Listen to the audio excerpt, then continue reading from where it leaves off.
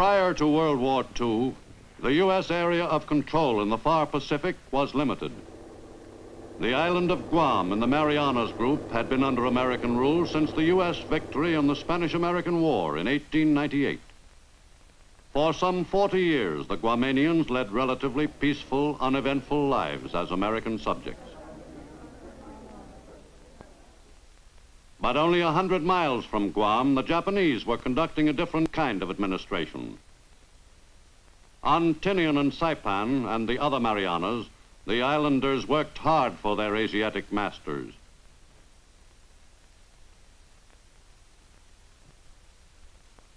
In the late 1930s, the Western Pacific was dominated by the rapidly expanding Japanese Empire. That expansion continued to the bursting point.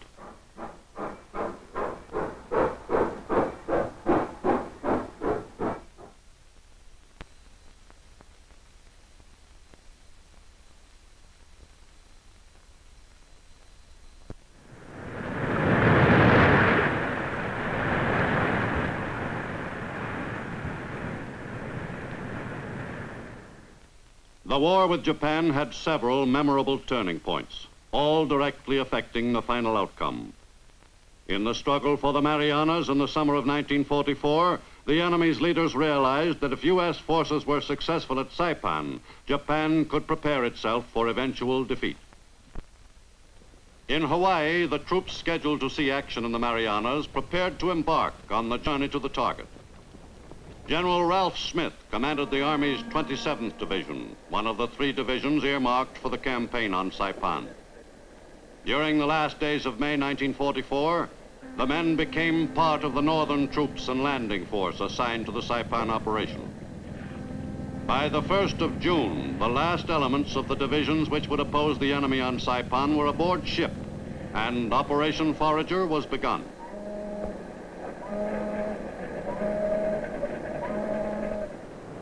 While the attack force was en route, word of the landings on the beaches of Normandy came through.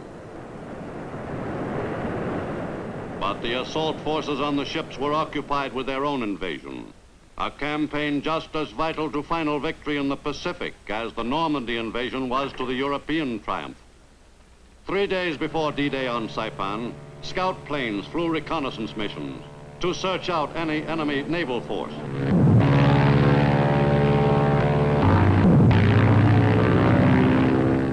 The men were briefed thoroughly on the principal features of the landing area. The task force neared the objective. Before dawn on D-Day, the carrier planes were readied for their last pre-invasion strikes.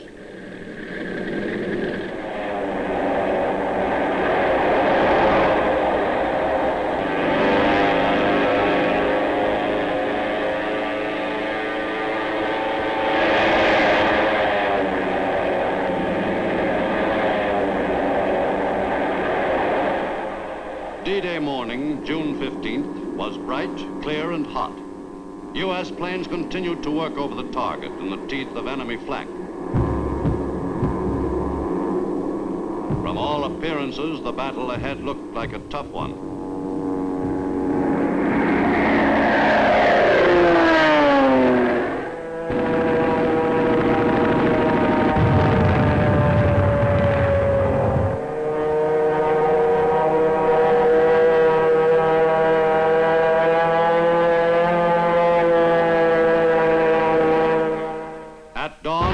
Ships provided a staccato introduction to the invasion.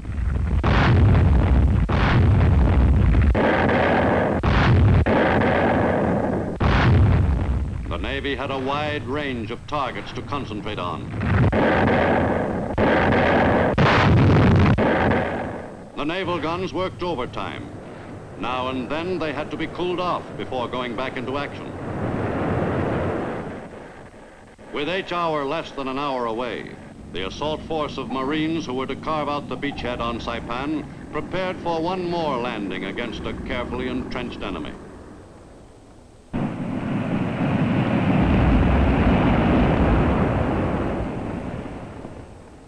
No matter how often a Marine went ashore against heavy enemy opposition, each new landing seemed just as tough or tougher than the last.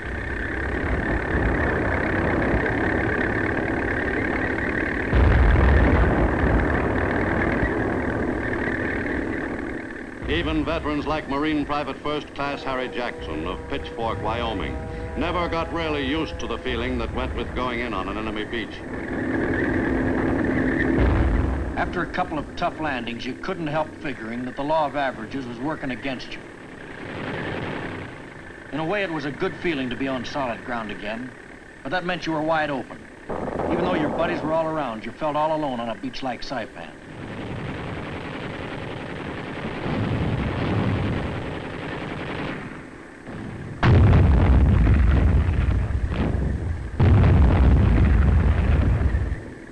At least on this one, the men got into the beach.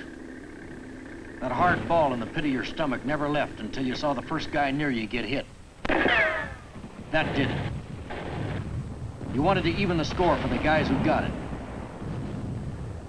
Saipan was rough right from the word go, and this time there was a lot more island to take than there was on some of those atolls.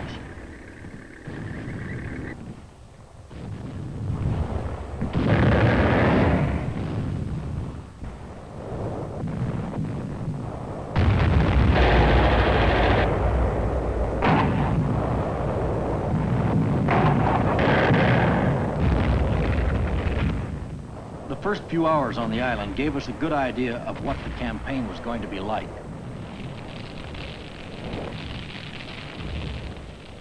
Somebody said the 2,000 Marines got hit that first day.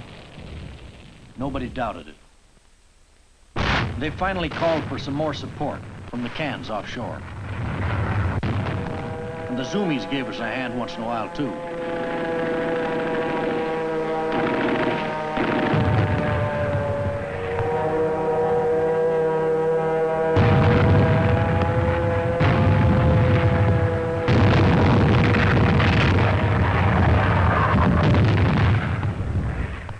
After the first couple of days, we had a pretty good idea the place was ours, with no ifs, ands, or buts. Then we moved on in to take over a real chunk of the island. But it wasn't any cinch.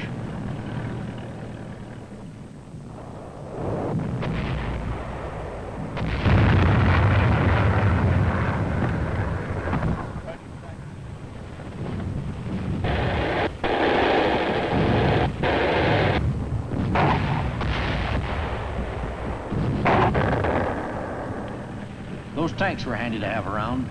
Sometimes you'd be able to save a guy who got hit bad using the tank as a shield. Speaking of things that were handy to have around, those rockets weren't just whistling Dixie.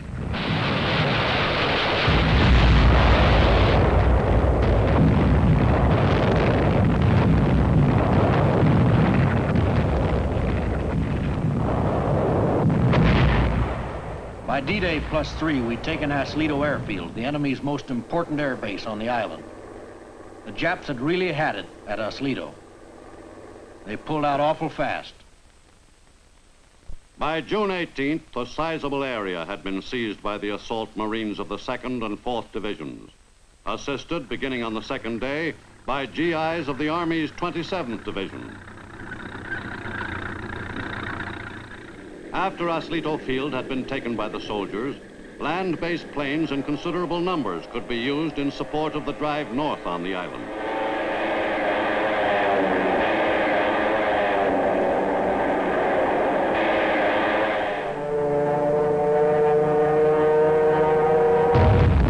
The 3 divisions, 2 Marine, 1 Army, worked abreast up the island.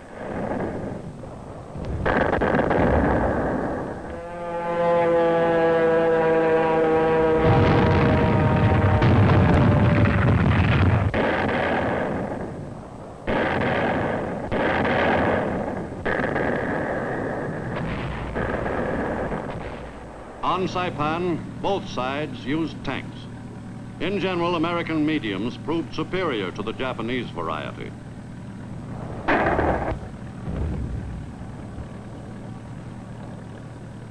In one pitched battle lasting 3.5 hours, 31 enemy tanks were knocked out.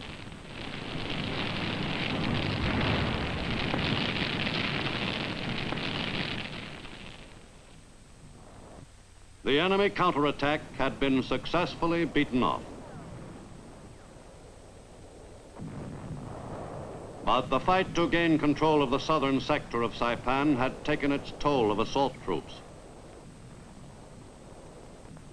During the first week of the campaign, the U.S. invasion force suffered some 6,000 casualties in the campaign to gain control of this valuable cornerstone of the enemy's defense perimeter.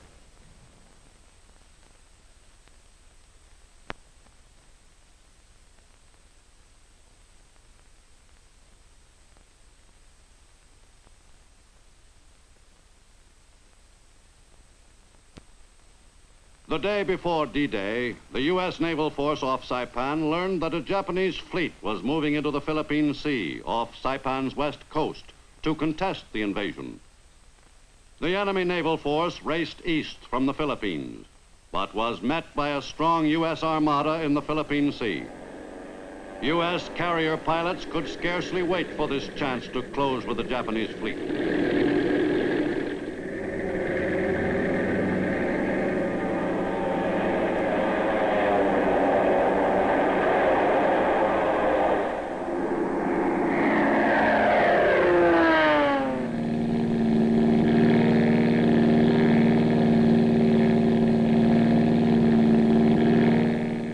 The pilots headed straight for the enemy force. The Japanese ships were prepared for a battle, but not for the one that was shaping up in the Philippine Sea. The Japanese gun crews looked forward to a good day's shooting. The enemy fleet was well set for the engagement when the first contact was made.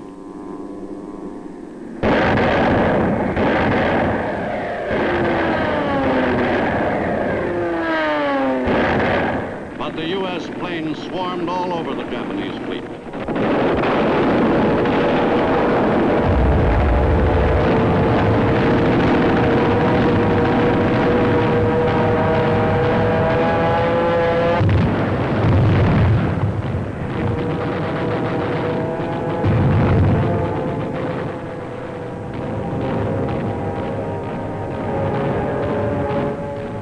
Enemy planes fought back desperately.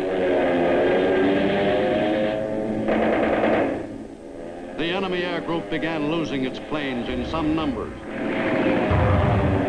The U.S. air complement suffered some casualties too. But the enemy was overwhelmingly beaten in the two-day battle in the Philippine Sea, which came to be known as the Marianas Turkey Shoot. The enemy threat to the beachhead on Saipan was completely dissipated. Of the 216 American planes which pursued the fleeing enemy ships, about half returned safely to their home carrier.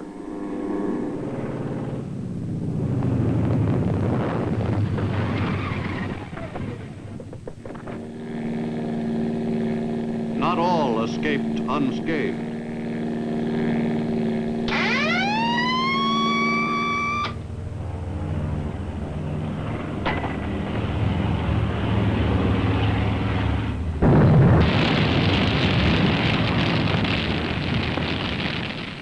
Some pilots were born lucky.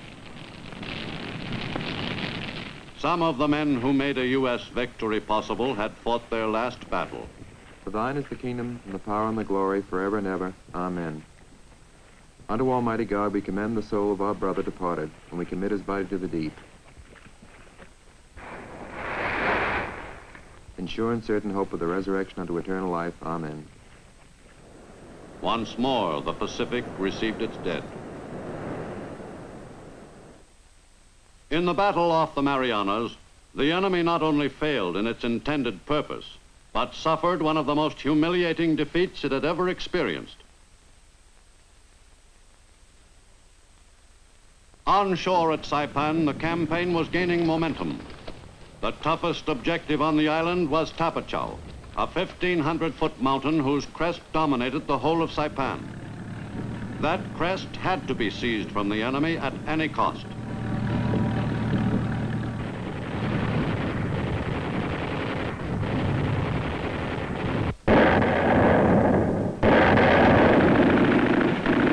Marines and soldiers pushed the attack up its slopes for several days.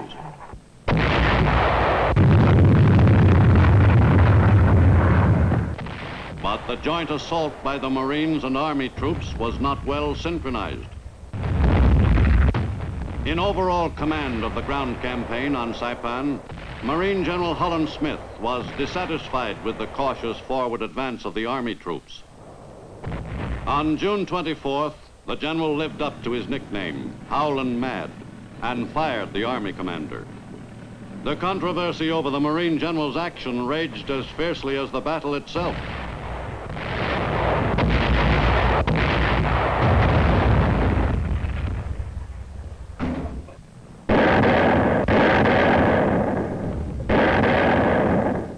At the same time, along the west coast of the island, Marines of the 2nd Division pressed into the outskirts of Garapan, capital city of the Marianas, and got their first taste of street fighting.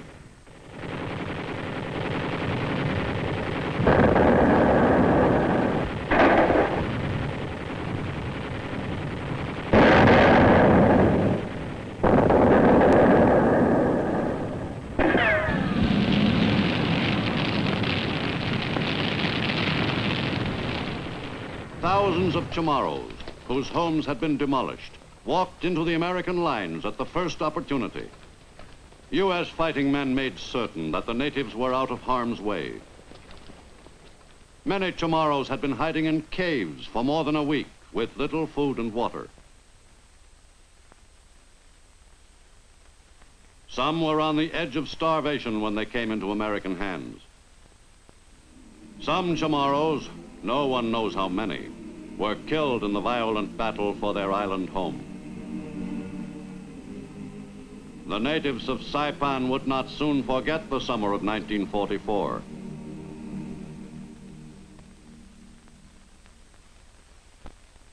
By July 7th, U.S. forces had seized the major part of the island. Early that morning, the Japanese made a large-scale banzai charge against the U.S. position. The frenzied Japanese drove deep into American lines, into territory held by U.S. artillery.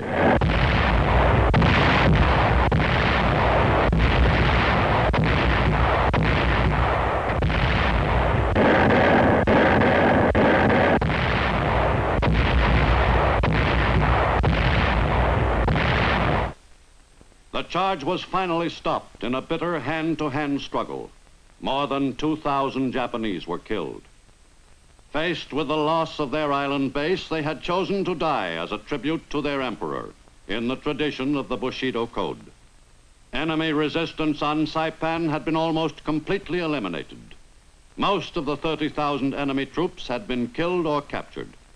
Virtually all of Saipan, almost to the northern tip at Marpi Point, was now in U.S. possession. Before starting to clean out the remaining area, American forces waited while one last appeal was made to the enemy troops to surrender.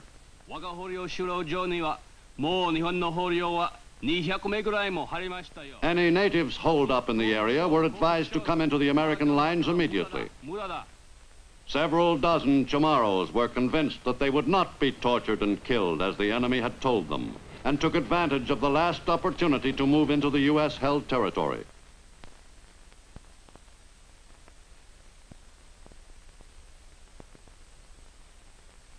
Finally, the attack was launched against the last piece of enemy-held ground on Saipan.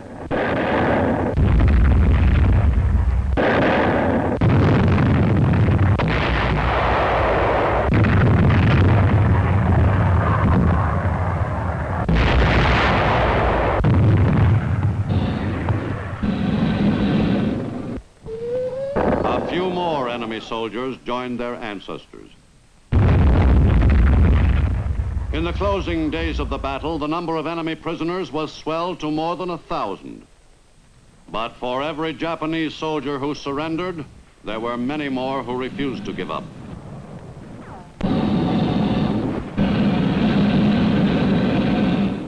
Some of the natives chose suicide.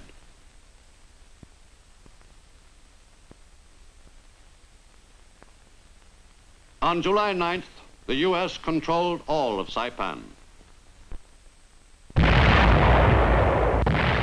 On the southern tip of the island, U.S. artillery pounded Tinian, 3 miles distant. After 2 weeks' breather, the 2 Marine divisions assaulted Tinian. The 2nd Marine Division, in an effective feint, drew the enemy's attention to the southern beaches, while 4th Division Marines went ashore to the north and drove down the island against scattered resistance. Back from their fake landing, 2nd Division Marines followed the 4th Division Marines ashore on the northwest coast. The carefully executed diversionary movement had succeeded in fooling the enemy and throwing his defensive forces off balance. The 2nd Division Marines also landed against little or no opposition. Tinian has been termed by some military historians the perfect operation.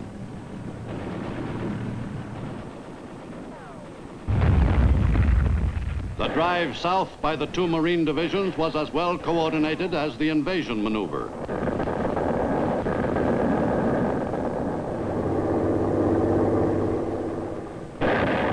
The enemy's defense of Tinian lasted for only 9 days. Aware that their elite army units on Saipan had been wiped out, the Japanese forces on Tinian almost seemed reconciled to their eventual defeat.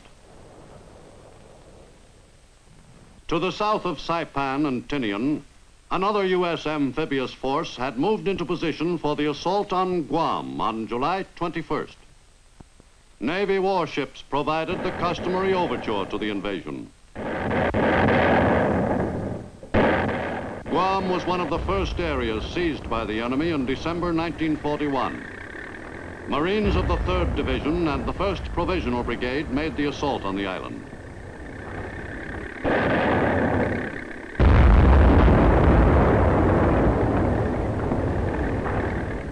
Opposition to the landing was moderate to heavy.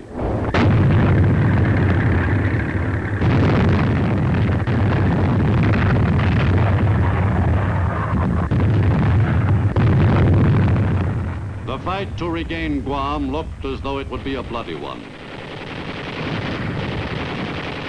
After 2.5 dark years, the long-awaited liberation of America's island outpost was finally at hand. As the campaign continued, the assault Marines were reinforced by the Army's 77th Division. On Guam, the Marines and soldiers worked together well in a closely knit operation.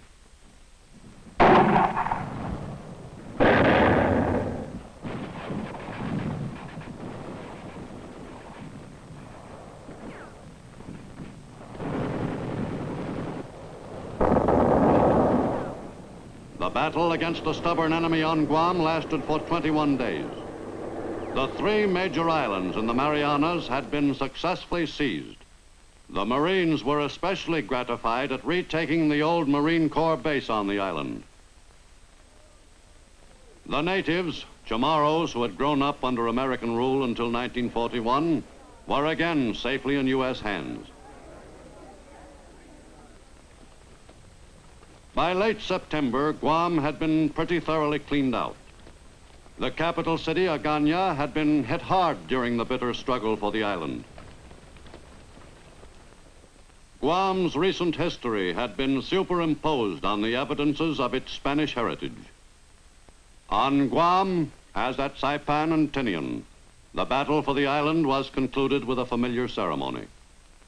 On all 3 islands in the Marianas, some 5,000 Marines and soldiers lost their lives in the campaign designed to hasten materially the end of the war with Japan. But for these thousands, the war was already at an end. With the major islands in the strategically important Marianas in U.S. possession, the high brass charged with directing the conduct of the Pacific War moved into the area to prepare for the knockout blows against Japan itself. And the most important items in the planning for the delivery of those knockout blows were the Marianas airstrips.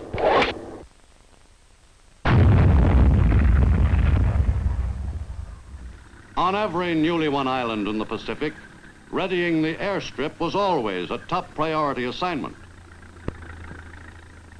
But in the Marianas, that job had a special urgency. For from the improved airfields on Saipan, Tinian, and Guam, America's new super fortresses, the powerful B-29s, would soon take off on missions against the enemy's home islands. On the Asiatic mainland, the conduct of the war against Japan was complicated by quite different problems. China, Burma, and India comprised one of the forgotten areas of the war.